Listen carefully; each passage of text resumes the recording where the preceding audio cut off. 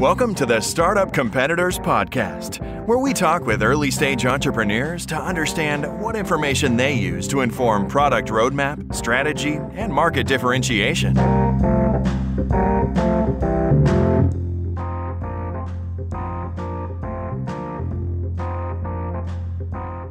Welcome to the Startup Competitors Podcast. Today we're sitting down with Max Yoder with Lessonly. Max, welcome. It's great to be here. Thanks for having me. All right, man. Tell us about Lessonly. What do you guys do? Yeah, we make training software, and we make training software for two specific teams, sales teams and customer service teams in general. We focus on those teams. We call them customer-facing teams, so frontline teams. They have this constant challenge of maintaining this high bar of quality while the processes and the tools around them are constantly in flux. So training and retraining becomes this need week over week, month over month. So we sell into those specific teams.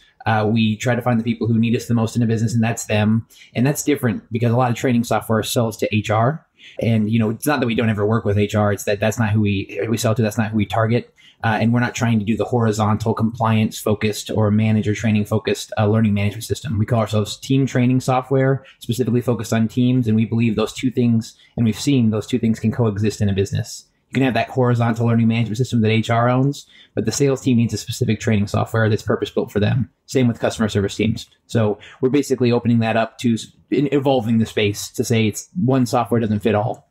So make that tangible for me in terms of like how I actually interact with your product. If I'm a manager of a sales team and I bring in Lessonly to help train my team or to help us share tips and things that we're learning from the market real time, what does that actually look like? What do I do? I appreciate you asking that. So Lessonly in practicality would work like this. Let's say you're moving from one lead distribution model to a different one. So account executives used to get leads a certain way. Now they get leads a new way.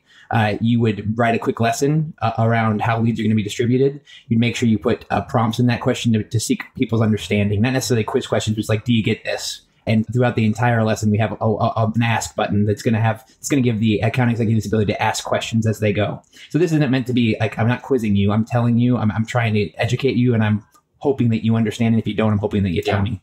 So when they're done with that lesson, they're going to understand the new lead distribution mechanism. If there's any process they need to do, like maybe they need to click a few and do a new workflow on a piece of software, you can teach them the new workflow, and then you can ask them to show you how they do it. And that's the practice portion of Lessonly. So first you learn, then you practice, and then ideally that drives improved performance. So the learning happens with, I'm going to make sure you know a new thing. Then I'm going to help you practice that new thing. You might pop on your webcam, practice your new pitch. You might turn on the screen recording software and record yourself doing an interaction. You might practice how you respond to an email. We've emulated email environments. We've emulated chat environments. So we can put you in a specific situation and say, how would you do this? And you can give it a shot. And across different criteria, we can say, good job, not a good job. And you know that criteria before you go in. And when we say not a good job, it's meant to say, here's a place you can improve. Here's why we think you can improve. But the really cool thing about learning plus practicing is the practice content gives you new learning content. When somebody does a great job practicing, you might go through and do an excellent job pitching Lessonly on our sales team. We can then put that back in the learning and say, here's a great example of a great pitch by somebody who works here and does it well. When somebody can see what good looks like and they know that it's attainable because one of their colleagues did it, this is not a wizard who did this. This is somebody who's sitting right next to them. They know they can do it too. So by learning and practicing, you build confidence, you build competence, and your performance improves. Solid. Give me current status of Lessonly. Where are you guys at in the journey? We talked about key stats, vanity metrics, whatever makes sense to help somebody who's listening understand where you guys are in this process. Yeah, I'll take you through the things that I think people generally ask when they want to understand where the business is at. They usually ask, how big is the team? So we have 100 people on the team today, the majority of which are in Indianapolis. 94 or so are in Indianapolis. A lot of people ask, have you ever raised money? We have raised money. We've raised about $14 million. I don't consider that interesting. I think you can raise a bunch of money and have it mean nothing. You can raise a little bit of money and have it mean nothing. You raise no money and have it mean everything.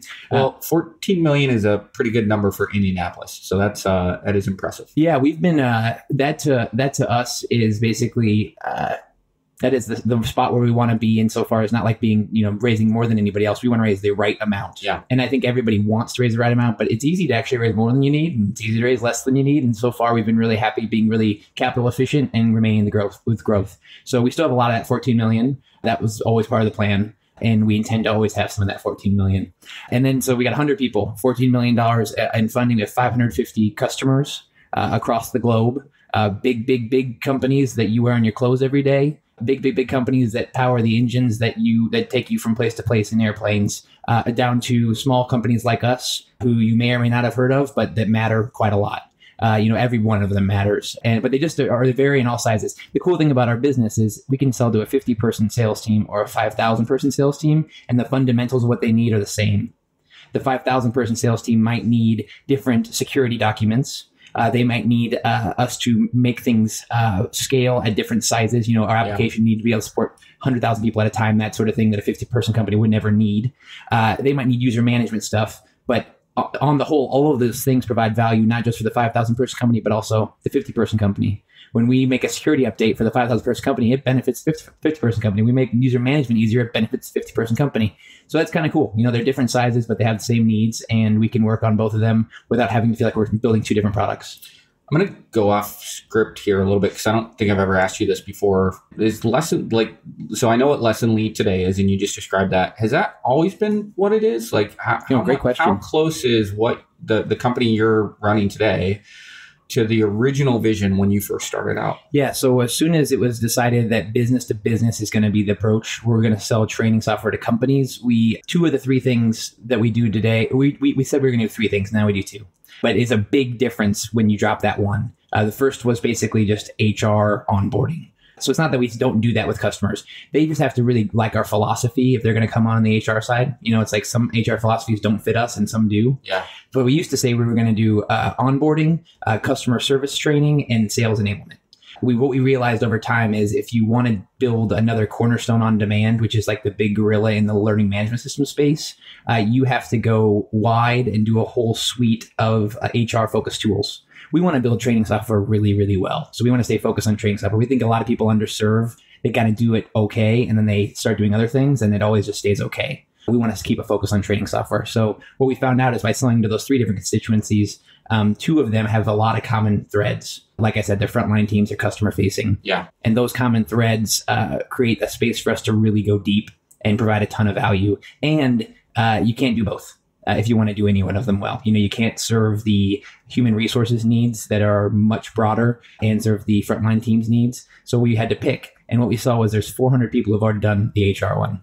And there's very few people who have done what we're doing now. And we love to be able to evangelize that. I know that you've learned over time, and inertia has taught us that there's one training software in a company.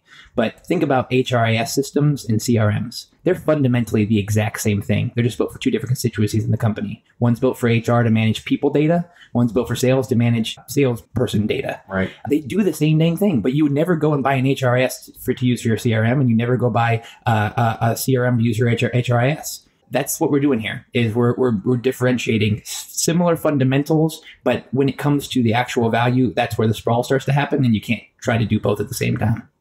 So in the space that you're in, which is sales and customer service enablement in training, yep. Who do you think of classically as competitors in that space? You can name specific companies. You can talk about alternatives that maybe aren't software that teams are using today that you're trying to sell against, whatever makes sense for you. But when you think of competitors to Lessonly, what comes to mind? Yeah, so our number one competitor, it's funny, what I'm seeing here, it's 6 years in. That's another thing that I should mention. We're 6 years in now as kind of the thing that shows you where we're at. It took a real long time to get here, but it's been real fun. 6 years in, 6 years ago, we were competing with the same biggest thing that we're still competing with today, which is inertia. People just status quo. What we have to do is lower the effort that is required to create great training programs and put a real spotlight on the value if we want people to adopt it. And we've continuously, every time we release new software, every time we add a new component to our solution, whether that's services, whether that's templates for lessons, we're reducing effort to increase value. We have to keep doing that for a very long time so we can get the people who they want training to work without putting in much work. And today, training has an upfront investment for it to start moving. Right. I don't blame those people who want to do less and get more. And it's a good mission for us to serve them too. And right now, we're serving the people who are willing to put in that elbow grease to get the value. And they start seeing that value very quickly once they do. But I want to make the hurdle so small you didn't even know you walked over it. And that's how we're going to be able to get all the companies that need training to be using Lessonly. And we have a mission that says we want to help people do better work. So we should try to help the most people do better work. If we keep the effort high and we keep the value where it is today, we're not going to be able to do that at the rate we want to. So we have to reduce effort and increase value. And that's how we're going to beat inertia. But then when a competitor comes in the door, traditionally, we would have competed against document creation software like Google Docs, Word Docs, PowerPoint, and Google presentation software. Anything that traditionally has been document management or Word documents, that kind of stuff. We compete against that because that's where people tend to put their tribal knowledge, right, if they're putting it anywhere. And we get them over the hurdle to say, hey, you need to be able to assign this stuff. You need to make sure it's consistently delivered. You need to make sure you can see who's seen it and who hasn't. You need to make it guided because a Dropbox folder is not guided and a bunch of Google Docs are not guided. And you need to make it interactive, not from an animation standpoint, but from if somebody's not getting what they need, how do they tell you?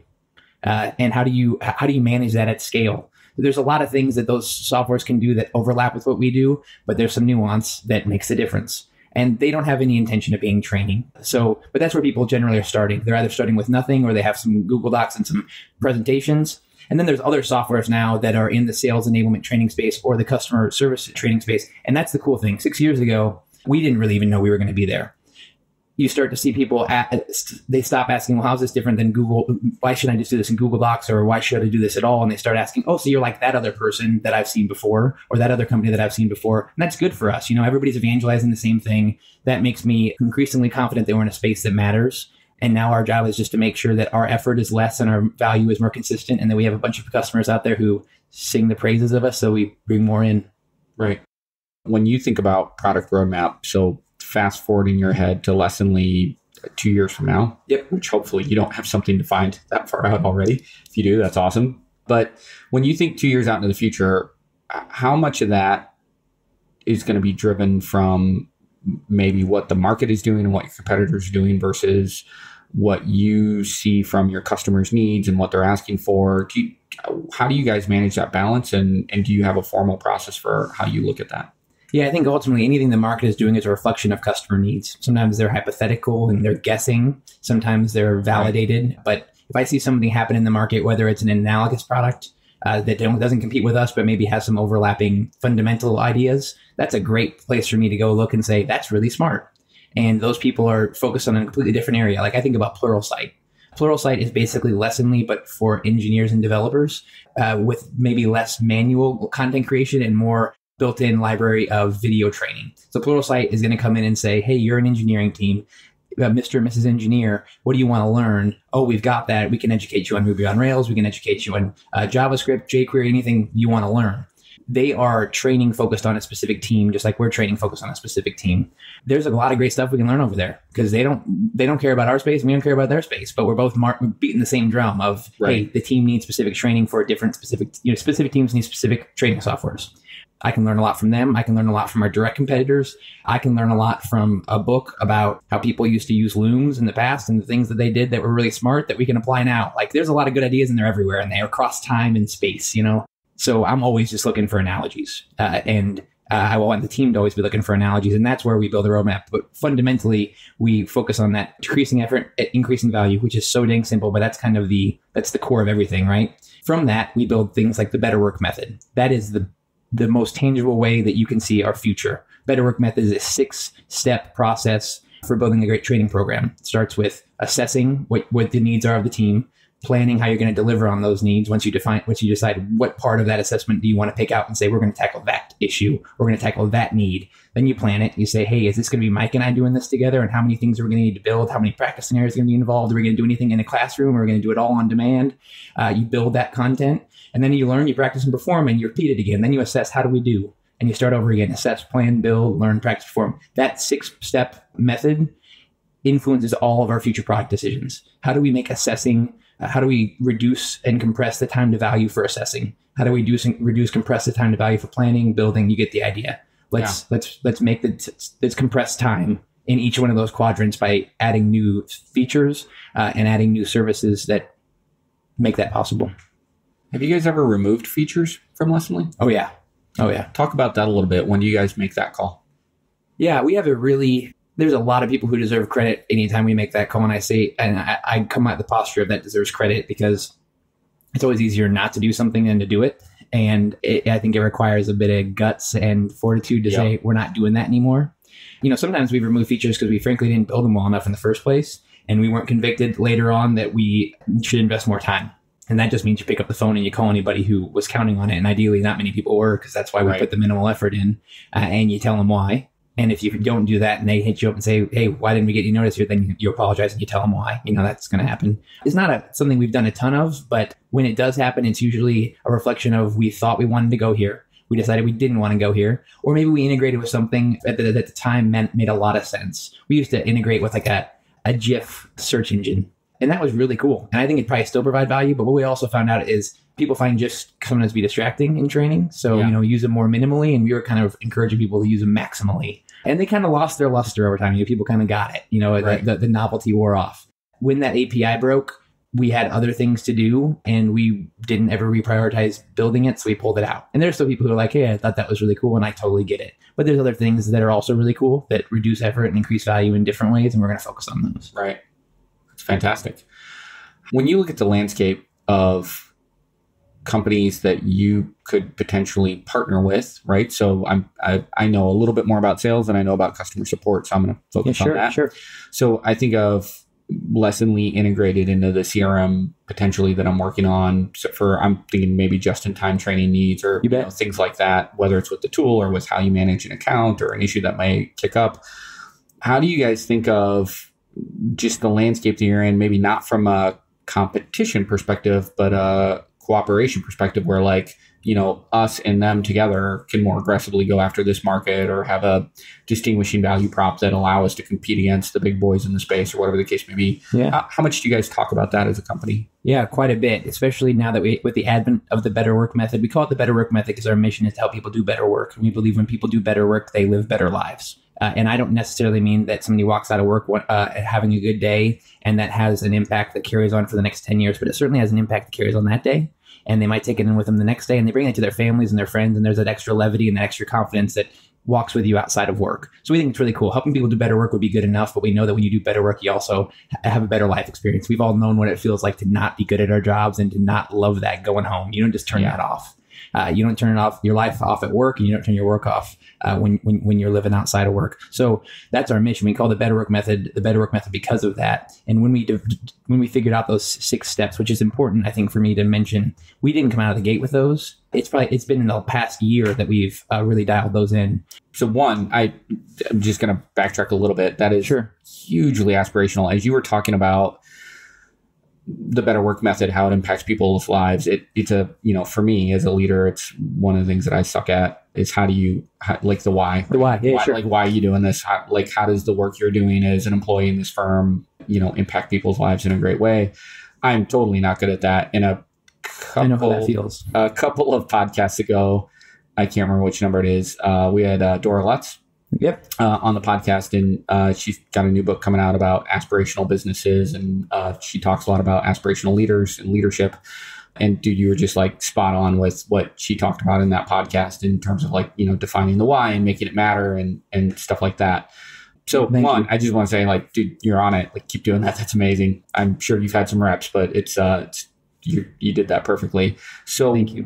Where did that come from? Talk a little bit about, go back in time, when you guys were developing that. Was that something that you clearly knew as a team that you guys needed to develop that and get more crisp about it and make it tangible? Was it more of how do we position ourselves in the market and you backed into it? How did you guys get there? Yeah, I really appreciate you asking that because I think it's so important for if anybody heard that and felt similar to you of hey, that was crisp and clear, to understand how long it took to get there. And the many years that I was completely unsure of what the why was, and Mitch Causey, a third person who joined the team as our director of marketing, still a director of marketing today. His first day on the job, he's all right, so what's our why? Because I'm going to build all the marketing around that.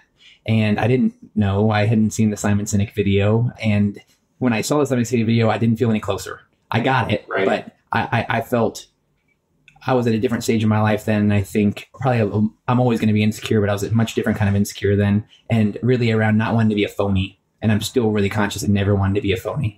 Don't do something that is not genuine to you. And if you do something that's not genuine to you, just be that wasn't genuine to me and I wish I wouldn't have done it.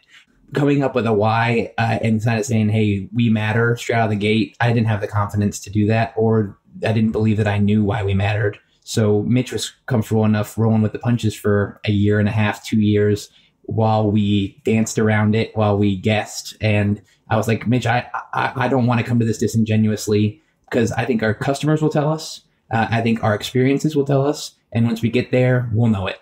And he was, comfortable with that and so encouraging with that. And we ultimately figured out the better work side of things by just listening to why would people come to us and be elated? What were they saying when they were elated? What were the learners who were taking our software saying about why they were glad they did it? And it ultimately boiled down to, I'm better at my job now. And we know what it feels like to be better at our jobs. Or, hey, I just don't have to guess anymore. And it's nice to not have to guess. It's cognitive load to guess all day. When they have so much willpower, right? Yeah. Don't make people guess if they don't have to guess. So it took time. And it feels crisp now, but it'd be a false indication that it always did. Don't believe that it always did.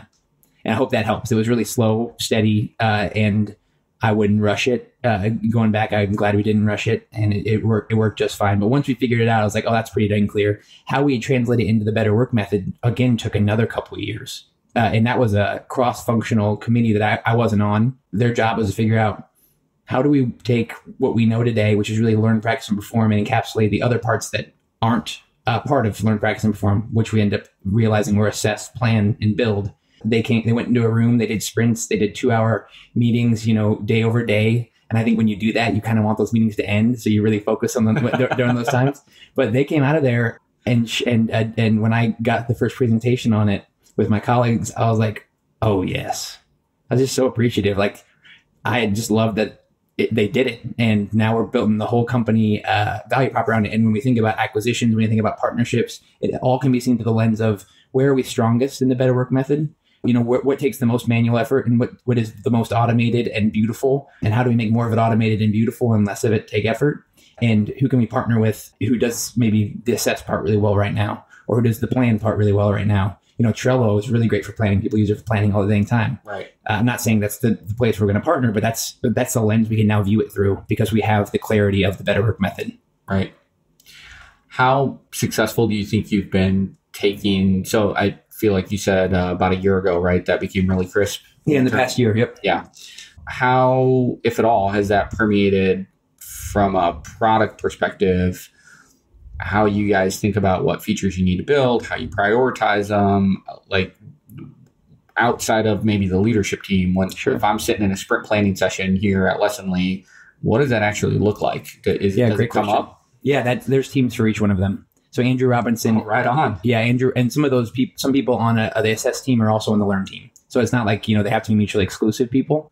Andrew Robinson is leading our product efforts. He's done an excellent job coming in and stopping the waterfall nature of our work that had come before that, where we didn't do small sprints and find value and experiment. We kind of just guessed, and then we marched toward guess. And that can be debilitating and not very exciting. So he's done an excellent job breaking the teams out. And we have a team for every one of those. And then we have really an ops team that is the fundamental scale, security, that team. Yeah. That it doesn't fit perfectly in the better work method, but it matters. Yes. So we have, 7 distinct teams, and so they come up all the time. When the learn team has something they're working on, we know why they're working on it, because it's part of the learn step in the better work method. Interesting. What's the process, if you know the details behind this, what's the process for managing those priorities across teams so that all 7 of them are aligned on a specific feature or set of features that might be going out that might touch a handful of different. It's a great question. Cross collaboration, and those teams don't have to, if you were on the learn team this quarter, you don't have to be on the learn team next quarter. If that maybe there's a big tie between assess and learn this quarter, maybe we want to have similar people on those teams tackling those 2 different projects. It's not there. By no means is it like, hey, we've dialed it in. It's a lot of communication. Yeah. Andrew does a nice job of doing show and tell on a weekly basis and bi-weekly basis, so people stay aligned on here's what we're doing, here's what we're thinking. And we're a small big team, with 30 people on the product team, give or take. There's good communication right now. We need to keep it that way. But yeah, you're right. That ops team is constantly communicating with every one of those parts, because they need to make some structural changes to the API, that are going to be required. But then there's, it's also important to remember that, to know that in a certain quarter, we're not doing equal amounts of effort in all those parts. We might do a lot in assess this quarter, and because that's really how we think about it, is quarterly, every 90 days. Might do a lot in assess this quarter and less in assess next quarter in order to have more resources in practice. Those are just two different parts of the better work method. We don't need to give them all equal weight every quarter because some of them need more attention than others, and some of them we have more ambition at certain times in a certain part of the better work method than another. Does that make sense? It does. Yeah. So that can help as well. All right, I'm going to switch gears. We only have a couple more minutes. I want to be respectful of your time. I'm going to switch gears to maybe. I'm loving this. You go as long as you want. Questions. Yeah. Yeah, I am. I like it. All right, so I want you to think of your top 5 competitors, the people you think of as direct competitors to Lessons Lead. Yep. Lessons Lead. You don't have to say who they are. Sure. Do you have any formal structure to how you stay current on what those folks are doing? Do you like Google alerts, like anything you do on a regular basis to keep a diet of what the competition is doing? I personally don't have any formal structure, don't have Google alerts, don't go to their websites. But we have, I think everybody's different. So enough people on the team who are interested in that do go to the websites, do share. If there's a big move in the company, I'm not going to be shy about saying that was a good idea, that company just, that was a good move that company just made, or, hey, I'm intimidated by that too. I run on the thesis that your competitors should be good. And if they're not good, you're playing in the wrong league. Right. You don't, NBA players don't go play rec league so they can win all the time. They go play with other NBA players because they want to compete. And, the rec league doesn't pay as well. But you get the idea. Yes. It's not very fun to just trounce everybody. Right. You want your competitors to be good. They keep you sharp. They'll teach you things. It implies that you're in the league that you want to be. And if your competitors aren't good, I'd be nervous. So I don't want people to have reality distortion glasses on that says our competitors can never do a smart thing, because that's very silly. And what will end up happening is that will inhibit communication in the organization. If somebody sees a competitor do a good thing and they don't feel like they can say that was a good thing, because our posture is the competitors never do good things.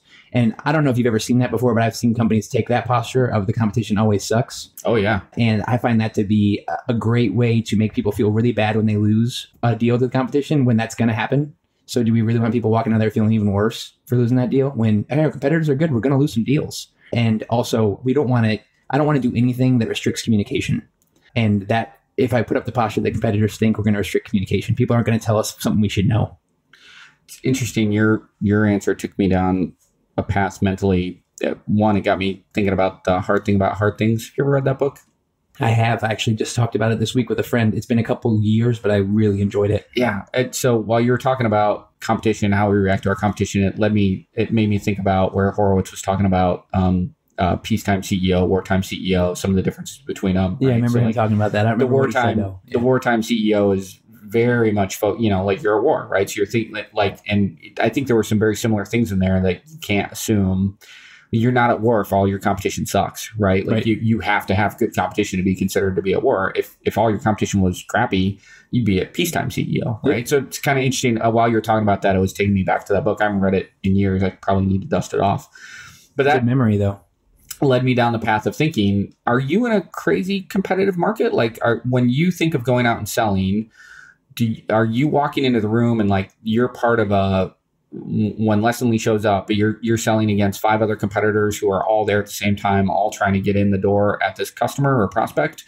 Or when you show up, is it like nobody else is there and we're not, like, the market is big enough and there's so few customers who are paying companies like us today that like we can just sell. And if we encounter somebody where the competition got there before, it's not a big deal. It's still it's still wide open market. We can keep going. Where are you at from a market perspective? So there's a ton of greenfield in our space. And when I say greenfield, I mean first-time buyers. Sales teams, customer service teams traditionally have not had what we do, and they want it.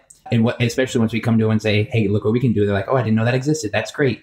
As they start to spend more, so let's say somebody comes through and spends $15,000 with us, and we're the first one to meet them.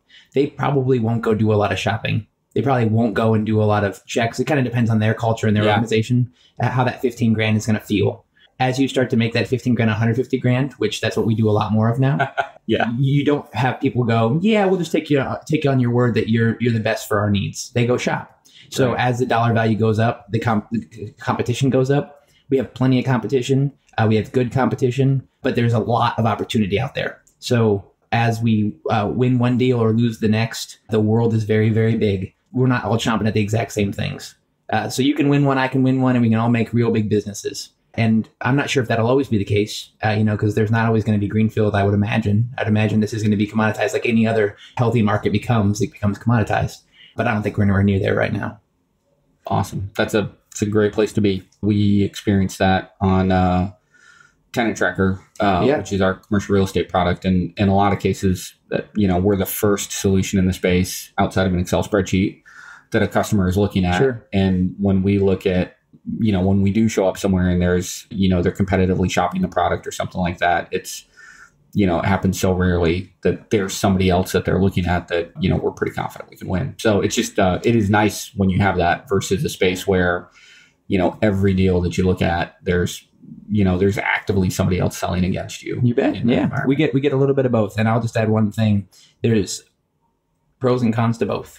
I think that's always the case with anything. I think that, our salespeople would probably go, it'd be nice if we weren't always evangelizing.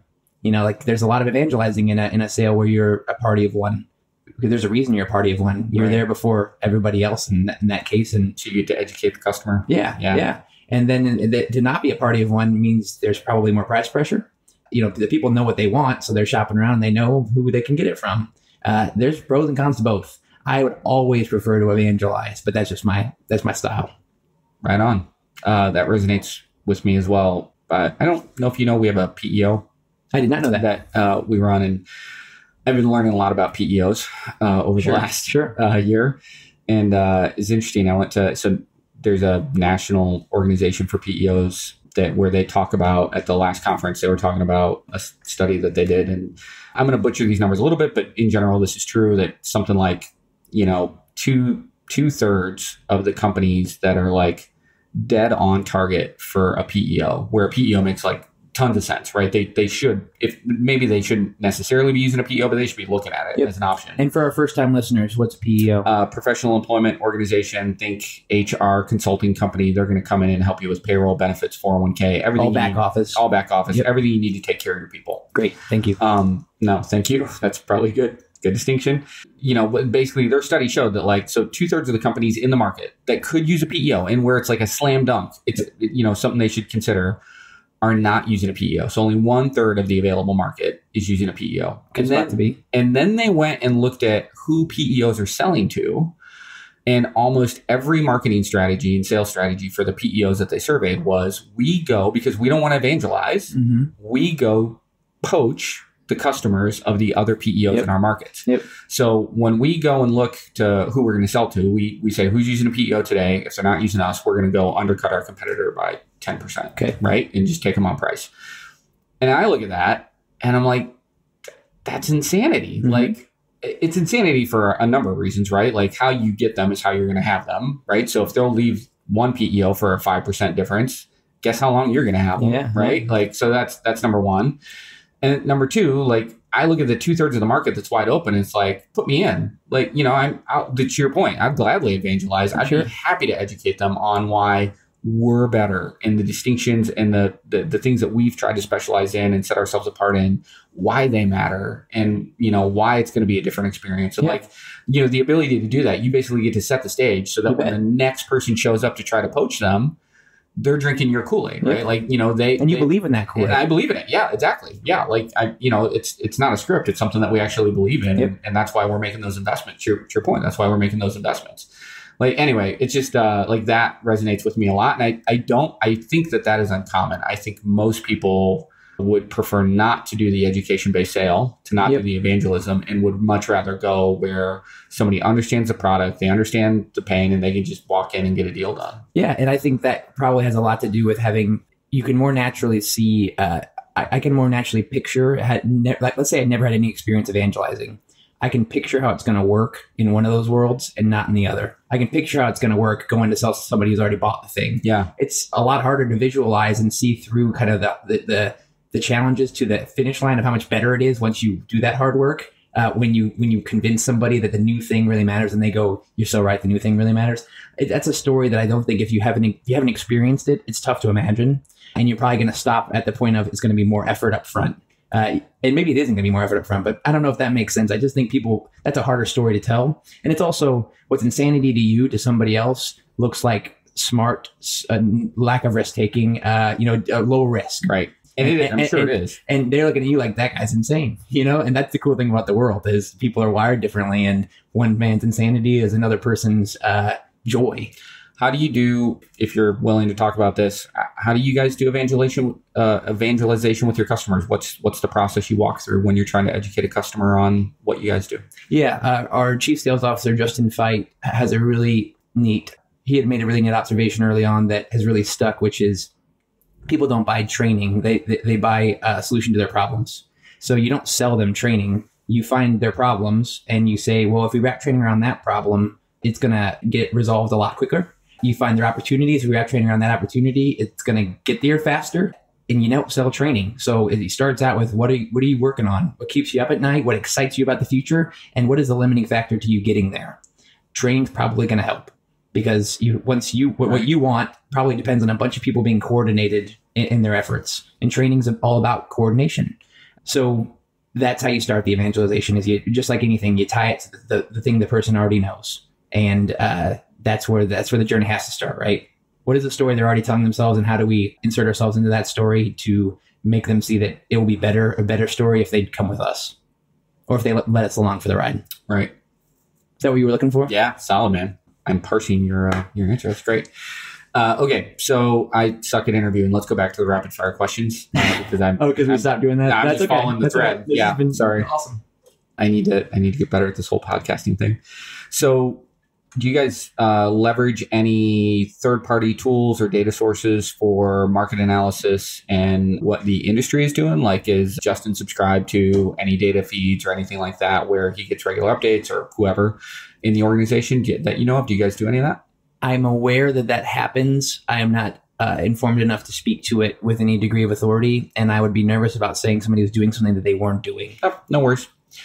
Do you do any, I think I know the answer to this, but do you do any general market evangelization outside of the sales cycle? Are you speaking at conferences or you more in the lesson lead, less about you, Max, but how active are you guys in the broader industry in terms of like, this is the pain that we're solving. These are our strong opinions in the space. Yeah. How much of that do you guys do? That's a big part of the business. I mean, I think that's our moral obligation to all of our teammates is to do that well from a marketing standpoint and just from a education standpoint. While I would love everybody to be using Lessonly, I do really get excited when we convince somebody to do better training for their people, just to take it seriously. The training has such baggage. You think about a basketball player or just an athlete, training is what they do, right? That's how they perform. It is seen as a means to high performance and great personal improvement. But in the working world, training has been about compliance and protecting the company from the people. So we have to change the narrative, and that requires a lot of conversation. And if we change the narrative, it's going to ultimately benefit us. But if every piece of it doesn't benefit us, people are going to do better work anyway. And I want people to do better work. It's fun when people feel fulfilled. It's fun when people are competent, and it's not fun when people are stressed. That's fewer people I have to go to dinner with who are complaining about their jobs. That's fewer people who I have around me who are not being served in the way that they should be served. Companies hire people and they want them to do good work. People join companies wanting to do good work. So what's broken about the equation? Well, the company doesn't do its part to teach people what good work looks like. And why would they assume that those people are just going to magically come up with the formula for good work when they just walked in the door? But a lot of it is assumed. Well, you should just be able to figure it out. It'd be, yes, Mr. and Mrs. Employer. It'd be really helpful though if you told me a little bit. I'm not telling companies they have to have the playbook for every permutation. I'm telling them to start 1% at a time, being more explicit about what good work looks like, and a lot of good things will happen. Yeah. How do you guys decide where you're going to spend that time, whether it's conferences or places that you can tell the story and do evangelization? It really goes back to those, client profiles of the sales teams and customer service teams. Where are they? Customers? Yeah, where are they? And where is the noise around those customers? Where is it the noisiest? And let's not go there. I like to think about it. If somebody's playing a game, if there's a lot of people playing the same game, that's not the game I want to play. So if we look at a roster of every competitors at a specific conference, I think the natural instinct is, well, we should be there too. And I could probably argue that there's a lot of wisdom in that. But I could also argue that that's the last place we want to be, because not every one of our customers is there. And where's the place where we can really stand out, where we can really shine, where we don't have to compete for 3% of somebody's attention, where we can have the whole thing, where we can set up a dinner across the street from that conference, where we invite those people who are getting percentage of their time taken by everybody during the day, and at night We get to sit down with them and laugh and eat and have some great drinks and have a blast and get their full attention. That's what I want to do. I don't want to be at a booth. I want to be at a dinner. Yeah. Was it Erickson who was one of the guys who co-authored the human behavior thing, who came up with the concept of 10,000 hours and all that? Am I getting that right? I'm not sure who came up with that. I know Gladwell popularized it, but I think it's like Henrik Erickson or something like that. I'll have to It's a cool name. Re-research that. So he talked about, in those original papers and that original research, he talked about the concept of like purposeful practice, right? So like you can't go back to your sports analogy. If you're playing basketball, it's less effective. So if all you could do was go to the basketball court every day and play a game, that'd be great. And you would probably get better over time, but you would hit a point of diminishing returns where just playing games, you'll stop seeing this determinate shift in performance. Versus if you're doing purposeful practice, where you're examining your performance and where it's at right now today, and you look at where you're deficient, and then you spend 2 hours a day for 3 weeks just practicing free throws or just running so you're not as winded, or just, whatever it is, right? Like wherever you're most deficient at that time. And then you specifically design exercises to get better at that thing. And then you're also playing some pickup games and stuff like that every now and then. Then that's where athletes just, you see them make huge leaps and jumps. Sure. All of that, like, so taking this back to training, when I think of putting in reps and getting really good at something, is there anything that you guys either bake into Lessonly or as part of your customer onboarding for when a new trainer or you set of users join Lessonly that help them understand how to design lessons better? So that baking in this idea of like purposeful practice versus just, putting content out there and just hoping that if people watch that content 15 times, they're going to get better. Sure. They're probably not. How do you guys either bake that into the product or bake that into your onboarding experience so that you can ensure that the experience of Lessonly is as good as you want it to be? Yeah, great question. So we first and foremost, we zero in on where do most training programs fall on their faces? Where do they get their shoes tied together and then fall down? And that's usually at the build stage. So they identify the need that needs to be addressed with training, and then they stay in a vacuum building the content that's supposed to address that training need for weeks or months at a time. And by the time it's done, it has been only sanity checked by the administrators, not by the people who ultimately need it. Right. It probably wasn't co-created with those individuals, and it's probably 6 months too late or 6 weeks too late. Or if it's not too late, it's definitely been too long.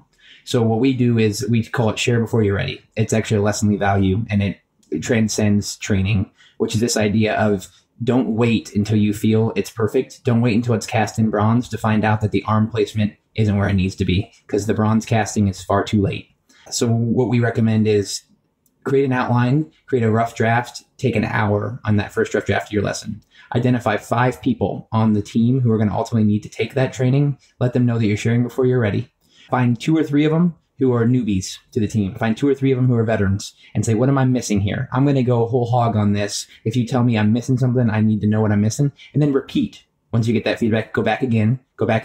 Maybe tap different people each time. But find the people who don't just tell you it looks great. Right. Maybe it does look great, but if you're constantly getting it looks great from the same person, find somebody else. Because what you need to know is where it doesn't look great and where it does look great so you can do more of it. So what we like to think about is what are the problems that I can solve, but also what's working, and understanding what's working is the only way you understand what to do more of. So you have to ask both things. What's working? What isn't?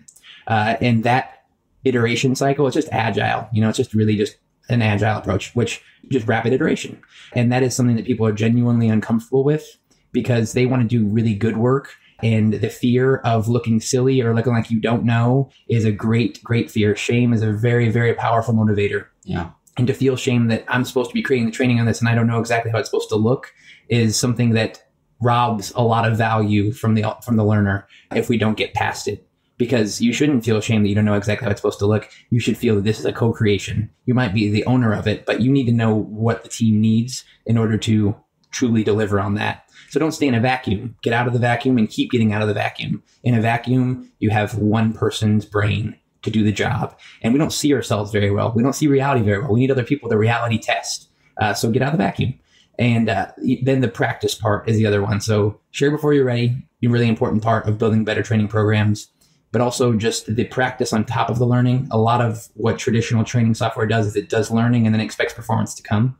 And what we've learned over time is that practice component in the middle, learning and then practicing, it's how you start locking stuff in. You learn something, then you apply it, and you get feedback, and you get to apply it again, and you get to apply it again. You time delay the learning and the practicing. You learn something today, 3 days later, you're asked, in your own words, what's important about this thing? That's a practice. That's mentally bringing the information back to the forefront of your brain and retrieving it. Or 3 days later or 2 days later, you say, tell me how you'd respond to X, Y, or Z question. And you learned it 2 or 3 days ago, and it's like, ooh, I got to retrieve that, and I got to perform. I got to I'm on a stage. But what we find is people don't love being on a stage in the practice session, but they do love the results. And once they see the results later, they're doing it live in front of a customer, and they're very happy they practiced, and made themselves a little uncomfortable in their practice session because they got to nail it in front of the customer. So it was a really cool survey. A few different customers did this on their own. Like, did you enjoy the process of practicing? No. Did you enjoy the results? Oh yeah. Because this is not fun to practice. It's like nobody likes to go to the gym, but we all like to look good. We all like to be physically fit. And I'm not saying you have to be physically fit to look good, but I'm saying a lot of people like to feel physically fit and look physically fit. But very few people are like, I want to go for a walk, or I want to go for a run, or I want to lift some weights. Right. And that I don't think is any different when it comes to practicing, but you really do like the results, and the results are the contagious part. All right. I'm going to move towards wrapping things up. So this next question has nothing to do with Lessonly. This is just about you. What are you jazzed about right now? What are you learning that has you excited that you can't wait to learn more of? I really like that question because I just love talking about stuff that I'm learning. I do. I think it's so cool. So Steven Pinker recently wrote a book called Enlightenment Now. And the whole idea of Enlightenment Now is really rooted in this idea of we have a negativity bias. So we not only have so there's two things that this book is rooted in. Basically, I'll get to what the book's about, and then I'll tell you kind of where it comes from. The book is that over the past 200 years, since the age of the Enlightenment's all about science. It's all about striving to be more rational because we're naturally irrational. So making more of an effort to be more thoughtful and more empirical. And then humanism, putting the human at the center of value. Groups don't feel pain, humans do. So we should protect humans. It's like what we're rooted in America, liberty and individuality. It doesn't mean we shouldn't be more cooperative, but it does mean we should protect humans. In the absence of humanism, you have religion, and religion has classically sacrificed individuals for the greater good of some deity. And we've never met that deity. And it seems like we should protect the people that we know, not something that we've never seen. So humanism is all about protect the things that we know and that we see have beating hearts and feelings. This book's all about since the start of the Enlightenment era, we've made a ton of progress, but people don't seem to know about it. And there's a couple reasons they don't know about it. When I say progress, I mean we're living longer. We're dramatically safer. Yeah. We're dramatically less violent. We're actually more ecological, even if we have this big climate change looming. And he argues that we need to take care of that. There's two things he argues that can really set us back from all this progress, and that's nuclear war, climate change. We have to do something about them, but we will only be inspired to do something about them if we understand how much progress we've made. If we think that progress has only doomed us, well, why do we want to keep progressing? Right. He talks about progress phobia, where we have this phobia that we only see the negative parts of progress. And he says there's two reasons this happens. The availability heuristic, which is this idea, if I have 10 examples of one thing and 2 examples of another, I think that the thing I have 10 examples of happens more often. The reality is I've just experienced that 10 more times, 5 more times than I have the other thing. But that doesn't mean it happens more often. It just means that I might have seen it more often. Right. It doesn't actually have any reality. It's just what I've seen. But our brains don't think like that. They think we have 10 examples of one thing, 2 examples of another. The 10 things must happen more than the 2 things. An example of that is if I have a lot of news articles that talk about how violence across the world, and I only have a couple news articles that talk about peace across the world, I think the world's really violent. Right. And the reality is data doesn't prove that out.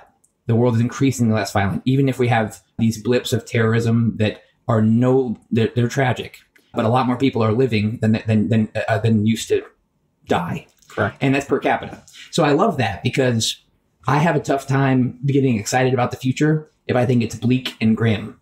And I think I have thought it was bleak and grim. And this guy has helped me see that that's my availability.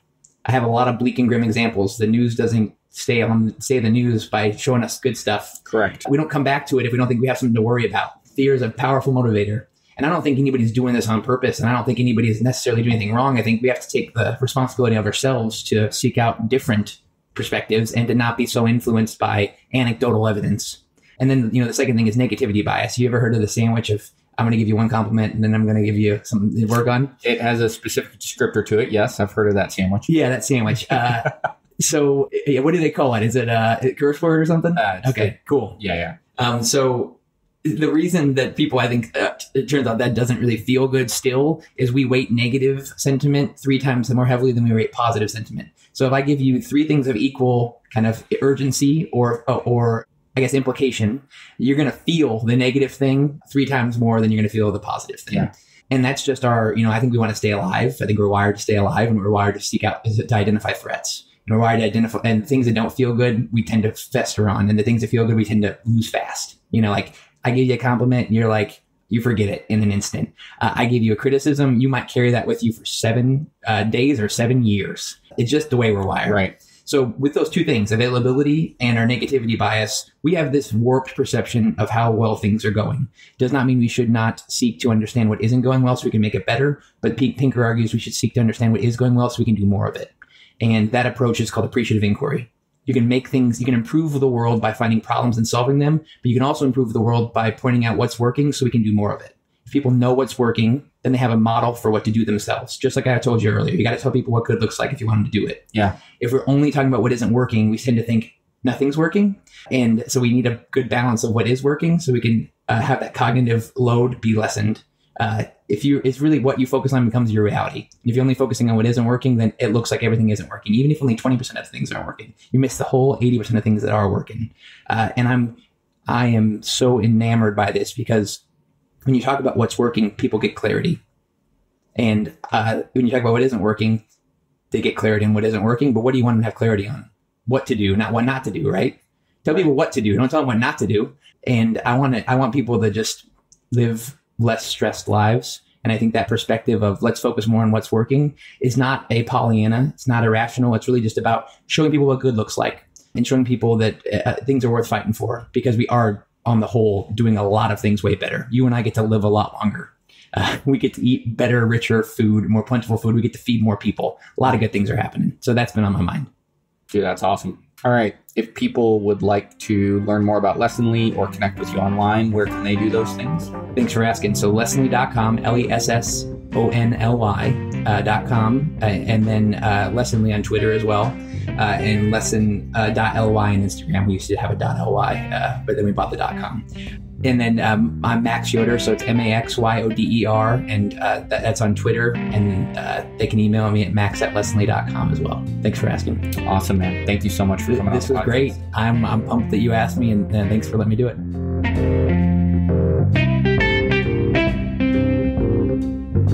If you're thinking of launching a SaaS product, Startup Competitors can provide data on your closest competitors, survey potential users, or provide other product validation services.